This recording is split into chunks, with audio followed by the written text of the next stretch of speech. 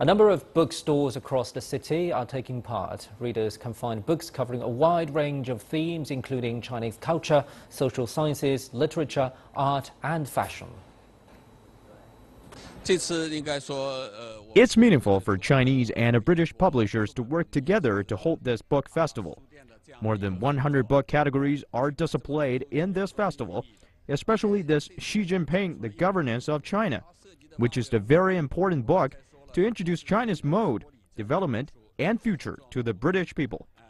I think it's a really exciting time to introduce Chinese culture to British readers. This is a very prominent bookshop where we have many visitors from all over the world come and visit.